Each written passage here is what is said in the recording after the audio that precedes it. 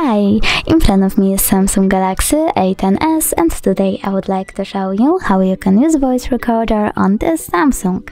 Firstly, you need to access menu, then click on the Samsung folder and click on voice recorder.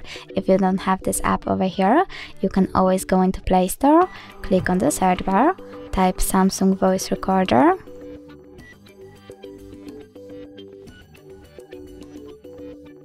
and download this app from this developer. After that, open it, click Allow, and tap on this red button to start the recording. You can pause it and unpause it by tapping on the same one. If you wish to end your recording and save it, click on the square button over here, name your recording however you want to, and select Save. As you can see, my recording was successfully made and saved. If you wish to see a list of all of them, just go back into the main card over here and tap on List at the top right corner.